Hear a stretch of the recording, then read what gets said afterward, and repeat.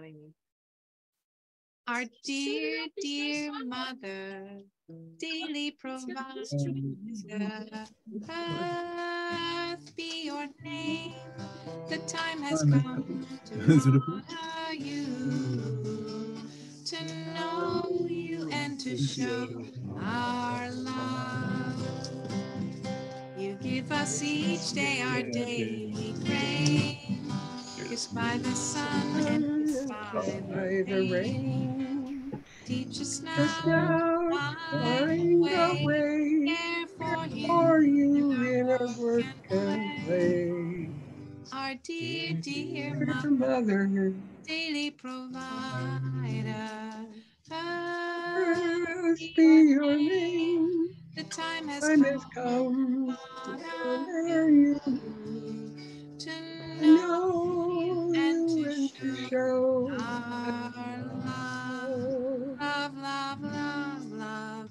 Earthlings, this is This is our our call. call. Love your Your God with God your with your heart, heart, soul, and soul, mind. For God God loves loves us us all. all. Let us all pass the peace and be reminded that love is all around. God loves us. Peace, peace. Peace, peace and blessings to all. Angels welcome in this sanctuary, pure and holy, tried and true. With thanksgiving, Thanksgiving. we'll be living sanctuary for you. The The angel angel gate from heaven came. came. Its His wings as wings as white as white as snow, his snow, his eyes eyes aflame. for hail, said he, thou lowly maiden Mary, most highly favored lady, Gloria. Let's everybody unmute and sing really, really loud. All All night, night, all all day, day, angels angels watching watch over me, over my me, Lord. my Lord. All All night, all all day, day, angels watching angels over watching me. over me. Now I down to sleep. Angels Angels watching watching over over me, me. my Lord. Praise the In Lord, my my soul. soul stay, Angels watching watching over me. as I do. Angels down Inside on the the earth. earth. When When I die, hallelujah, I bye-bye. return Turn to Mother. Yay. Yeah. Oh, we have to share, Walter, news from the John Cobb Echo Farm and the Secret Prayer Garden. Is Walt there? He is. Oh, good. Yes. You just can't see me. You can't see him because he's out of the. he's over there. Understood. Understood. He wants Move it a little bit. Yeah, it's there you go. There he is. There's Walt. We're, Now you're up. it's a matter of the heater today. We're really all huddled around this little Oh. heater, and that doesn't make the Doesn't visibility. matter. I can. Yeah. So how cold is it up there? It's not that cold. Too but cold. In the 40s. Yeah, And gray. Yeah. Too cold, Carol. Low 40s. Oh, that's colder than here. Yeah. Yeah. Oh yeah. And it's wet cold, so it feels colder than it really is. Yeah. Well, we felt wet anyway. Yeah. Well, I would say the news is that the cats and the goats continue to accompany me as I travel around the prayer stations, and it is a great joy to share it with them. And they love it. They they follow me around the 5 acres, and we stop, and they, It's their daily walk. it is. It's great, and everything's good here. The goats are like big dogs, Uh-huh. and of course they love the like blackberry bushes and stuff along the way. Yeah. So they have a snack on the path, And they also like to, we have a bridge over a little stream, and they cross that. And the other news is that Bonnie has been writing like a maniac. She has been writing and writing. And What that writing. means is you all need to pray for poor John Cobb, who has to read it. So, you know, I just, yeah. So, yes, I think we have. And we're very excited. We have somebody, our Geek Squad agent is coming from Geek Squad, and we're gonna hope to set up the big screen and the new camera and have a whole animal, whatchamacallit. So that's very exciting. And of course, we continue to talk to the trees. And you know why? They are listening to me. I talk to the stars. They always hear me. The breeze has the time to stop and hear what I say. I talk to them all in love. We sing with the ducks. Quack, quack, quack. And they are quacking in Quack, song. quack, quack. We dance with cats and dogs. Oh, meow. We just love and joy. Pray for sheep and goats. Ah. On the junk of the pray for them all. In love. All right, I stumbled on this little, it's just a 2-minute video, and I thought it would be a great way for us to just commune with those who come from Mexico and share this beautiful tradition with us. Is this the right one here? Okay. Yes, it is. I think I need to share sound. Sorry, just a second. Try it again. Okay. And here. 1, 2, 3.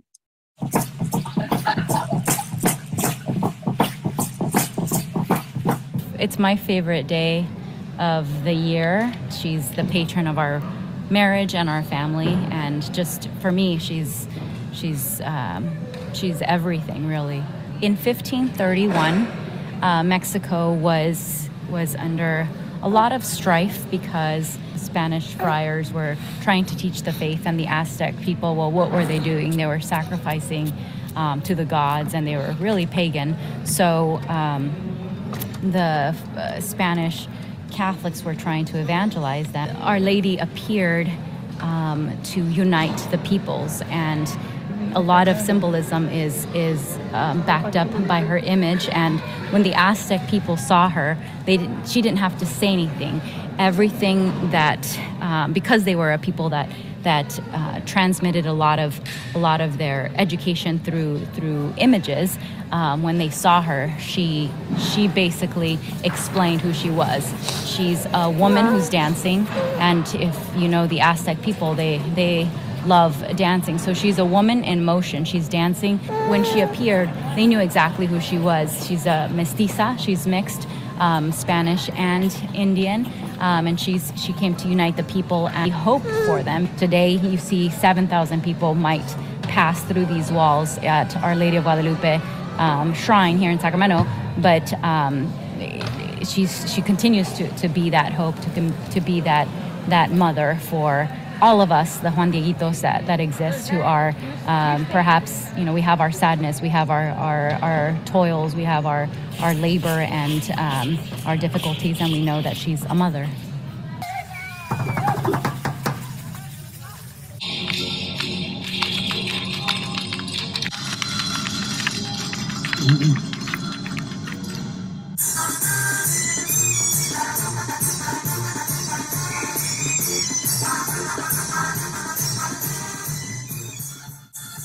Okay. Thank you, Jamie. So it's so beautiful. And I think it's just very deeply meaningful to many of us. And I remember once I was interviewing for a United Church of Christ church in Wisconsin. This has happened to me and Walt twice now. And we were driving along, just, checking out the countryside. And suddenly our car veered and it just opened up to this huge valley. And there was this enormous cathedral just in the middle of the country, just, out of nowhere. And we went, and it was a new cathedral to Our Lady of Guadalupe. And then that happened a second time with a Tibetan temple when we were just driving around south of Ashland, willy-nilly, driving, and we turned a corner and we saw this incredible Tibetan Buddhist monastery. So I think this bringing forth of the divine feminine, of the mother, of the that we recognize her. She is multicultural. She is of the indigenous wisdom, and so she's been deeply meaningful to me, and it's very meaningful to me that in the same place that I had a vision when I was a little girl in the Dormition Abbey down in the basement. When I was there, they didn't have this, but now I've seen photographs, and they have put a artwork of the image of Our Lady of Guadalupe down underground in Mary's tomb. So I think there's this recognition all over the world that this mother of us all, who is the hope of bringing us together. So we have Steve here, so sweet.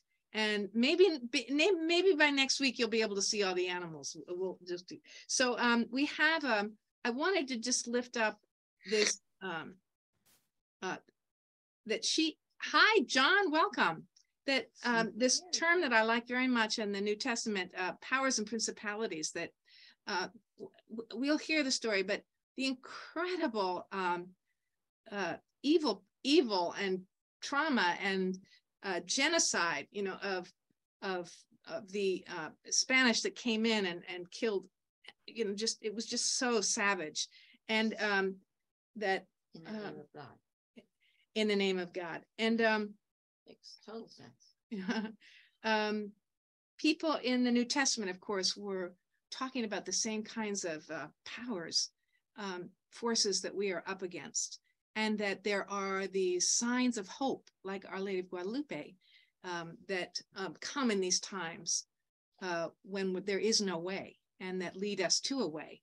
And that she is also a woman who really gave us a call to rebuild the church. Okay, so would you like to read? Who would like to read? Carol, why don't you begin reading this? You want scripture, Ephesians? Yes. Uh-huh. Yeah. Okay. From the Inclusive Bible, chapter 6, verses 10 through 24. Finally, draw your strength from Christ and from the strength of that mighty power. Put on the full armor of God so that you can stand firm against the tactics of the devil. Our battle ultimately is not against human forces, but against the sovereignties and powers, the rulers of the world of darkness, and the evil spirits of the heavenly realms. You must put on the armor of God if you're to resist on the evil day, and having done everything you can to hold your ground. Stand fast then, with truth as the belt around your waist, justice as your breastplate, and zeal to spread the good news of peace as your footgear. In all circumstances, hold faith up before you as your shield. It will help you extinguish the fiery darts of the evil one. Put on the helmet of salvation and carry the sword of the Spirit, which is the word of God. Always pray in the Spirit with all your prayers and petitions. Pray constantly and attentively for all God's holy people. Pray also with me that God will open my mouth and put words on my lips, that I may boldly make known the mystery of the good news, that mystery for which I am an ambassador in chains. Pray that I may have courage to proclaim it as I ought.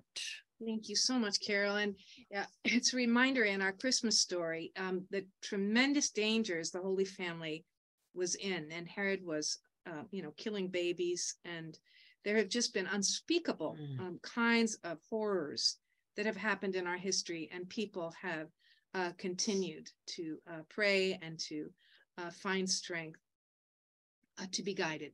So let us sing about the tiny children. Luli, thou little tiny child, bye bye, Luli, Luli, thou little tiny child, bye bye,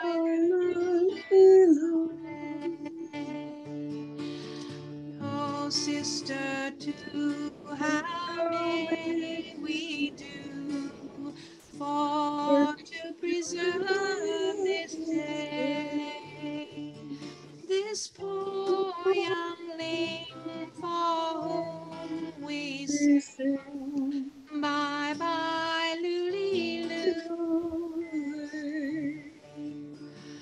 Herod the king in his raging charged ye have this day his men of mine in his own side, all children young to slay. Then woe is me, poor child, for thee, and ever mourn and say, for thou art in nor sing, nor sing. Bye bye, Luli,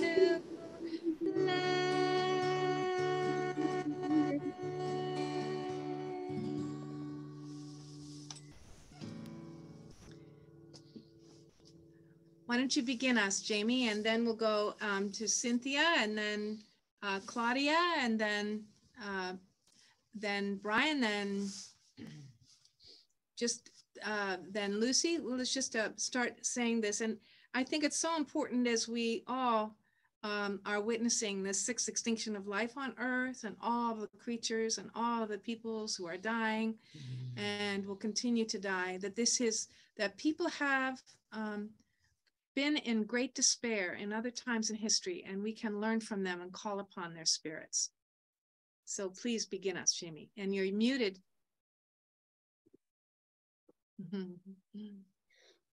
Thank you.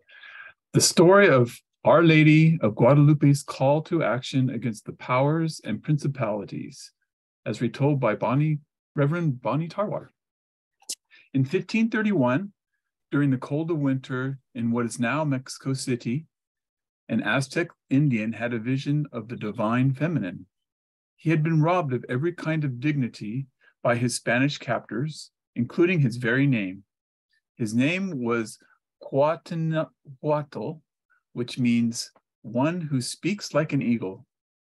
The Spanish conquerors enslaved him and his people and did not allow them to speak their own language or worship their own religion.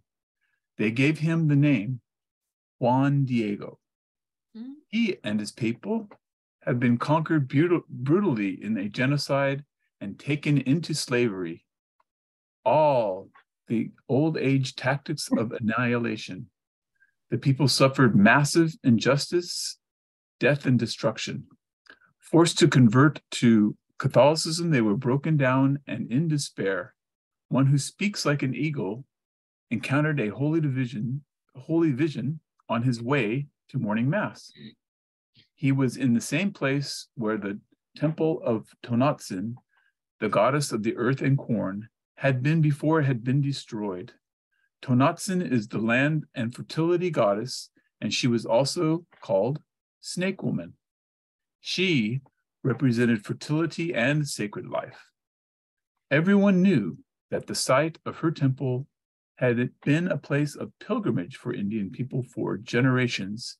This was a holy place. Suddenly, one who speaks like an eagle heard music playing on the Tepeyac hill. He was drawn to climb up to the top by the music.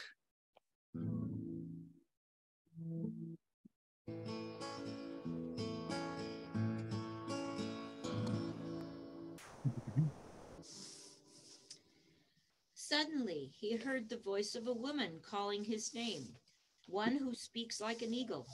Curious at where the music was coming from, or who could possibly be calling his name, he kept climbing the hill to investigate.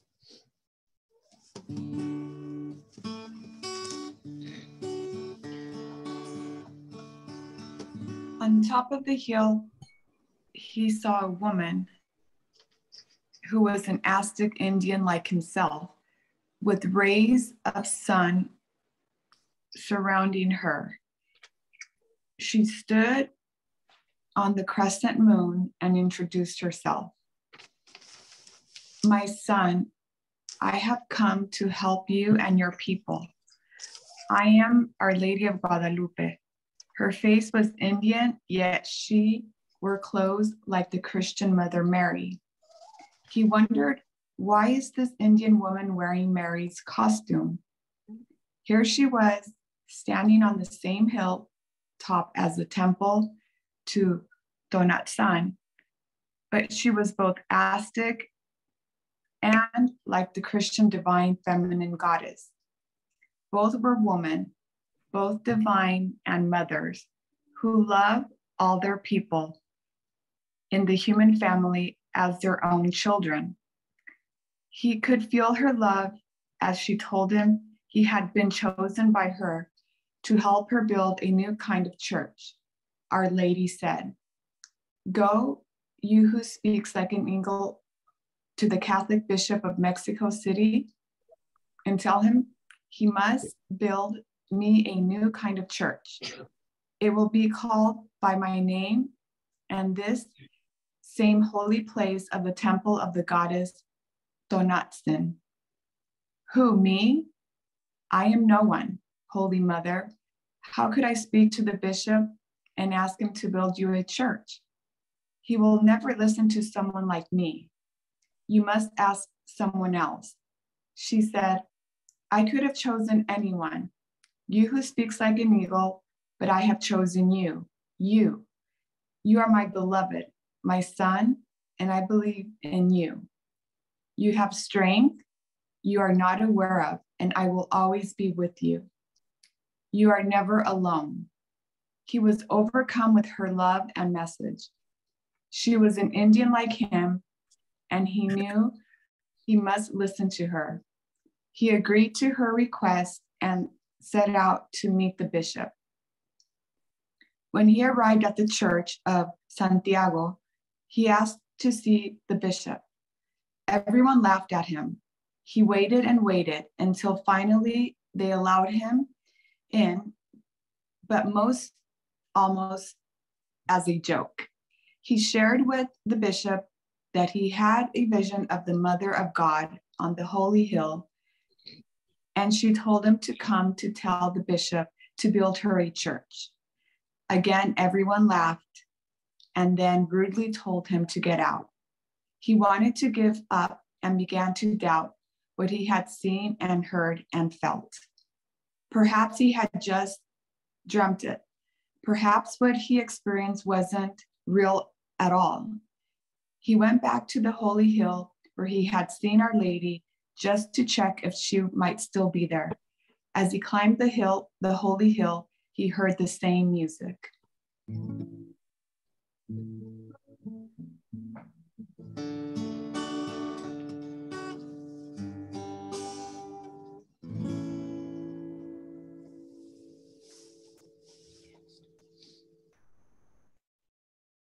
She was even more beautiful and radiant than he remembered. He fell on his knees and wept. I am so sorry, Our Lady, but it is hopeless. They laughed at me and did not believe me. I cannot do what you have asked of me. I am so sorry. My dear son, there. It will be all right, I promise. Stand up, hear my voice. You are the one who speaks like an eagle, and I have chosen you. You must tell them you have seen me here on this holy hill where our Aztec temple of Tonatzin was before they destroy it. Tell them that I am the Mother of God and I want a church be built here for all my children. This is where I will love our people and all people in their struggles. Tell him that he must build my church right away. One who speaks like an eagle went again, and he was more determined than before. Again, he shared what Our Lady had said. The bishop said, if you, Juan Diego, want me to believe you, go back to this woman and ask her for a sign. I want proof that her message is really from God. One who speaks like an eagle ran swiftly, like an eagle, back to the holy hill. As he approached, he heard the same beautiful music.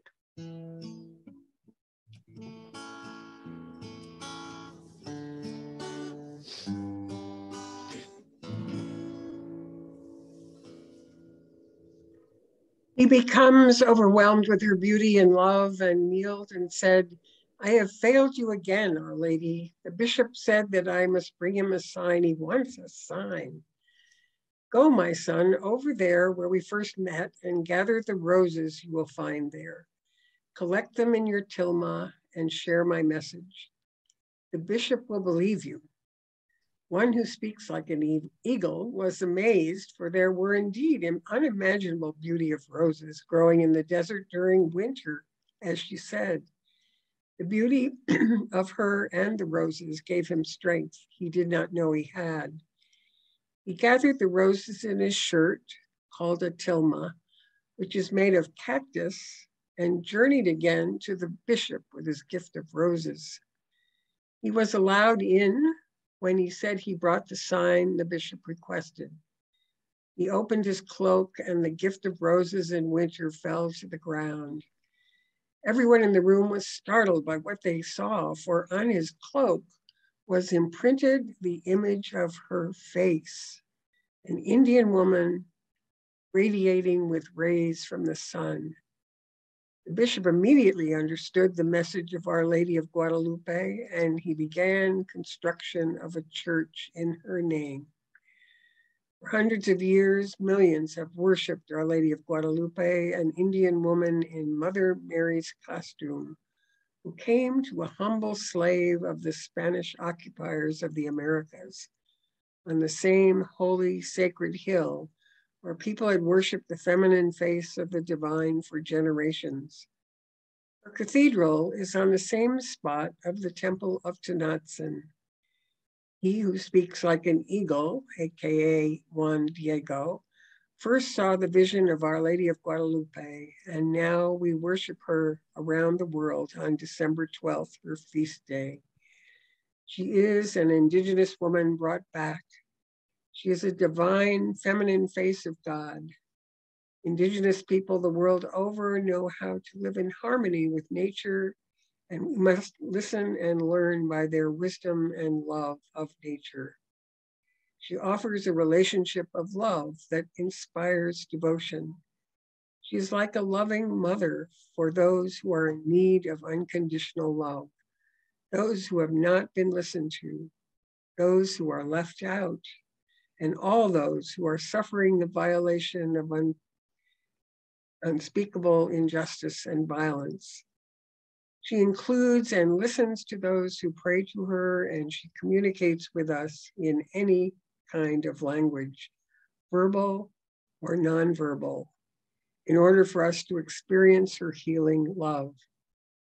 She is a feminine face of God who promises unconditional healing, love in the midst of suffering. She has been moving from the Holy Hill in Mexico City throughout the Americas and beyond. Image and presence is now felt around the world.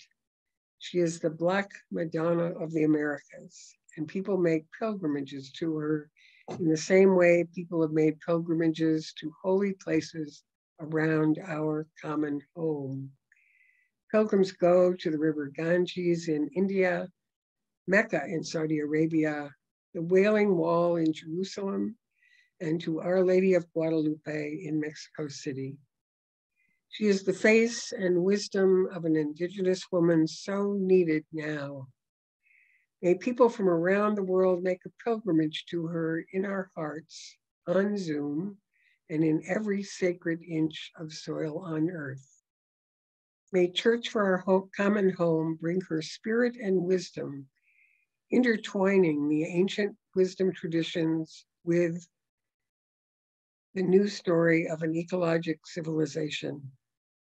May her image and artwork guide us in making for the harm empire and colonial powers have inflicted on people, soil, and ecosystems. May her story and motherly love heal mothers and children of all species during our planetary crisis, a time of great suffering and turning. We pray to you, Our Lady. Dear Holy Mama, you who are Our Lady, help us. We are afraid and in need of your healing, courage, and grace. Awaken and inspire us, guide and teach us your ways of love and mercy. Guide us as we rebuild a place to love and care for our common home and all your creatures. May you show us here at Church for Our Common Home a way where there seems to be no way. Amen. Amen. Thank you so much. And we can go into our prayer time. And let's see. Walt, would you please read Nancy? We'll begin our prayer time. She's not here. Dear Holy One, we come to confess and to ask for forgiveness. You know, we know that we have done things we should not have done, and not done things we should have done. We ask you to forgive us. We ask that you guide us in learning how to forgive others as well as ourselves.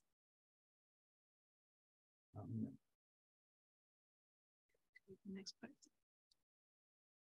This is a pastoral prayer, a prayer by Teresa of Avila.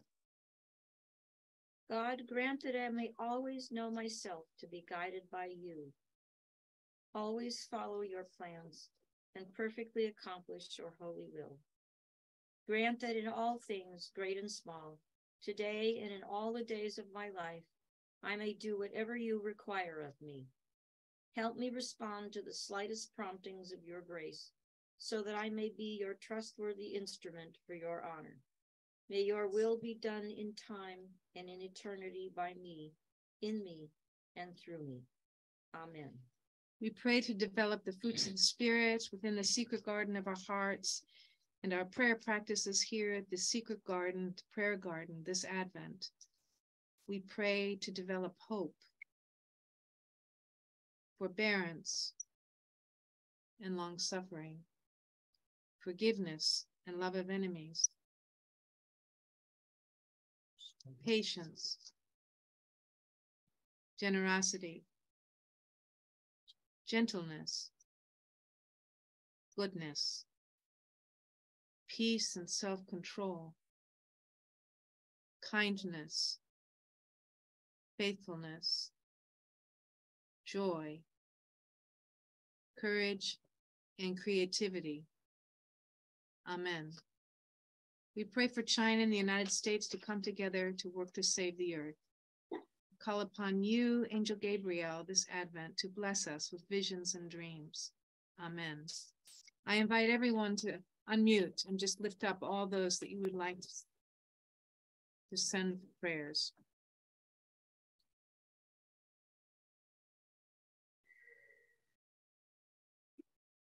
My brother Pete, who's in William Texas. Walter Bishop.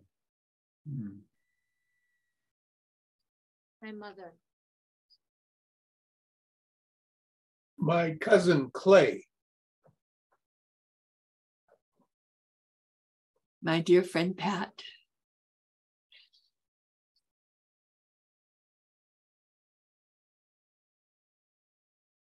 May we join in a silent prayer for our common home, Mother Earth.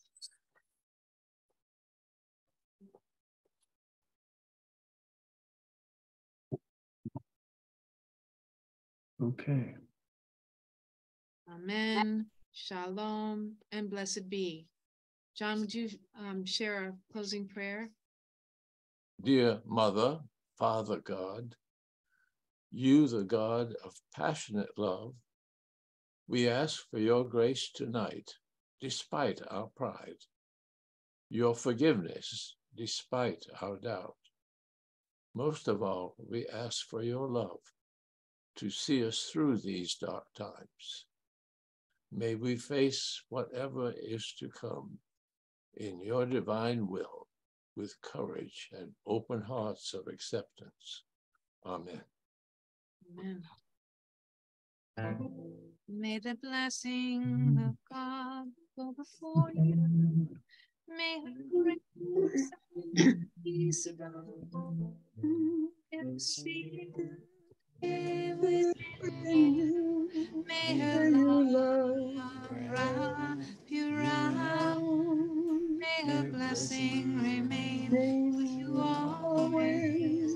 May you walk on holy ground.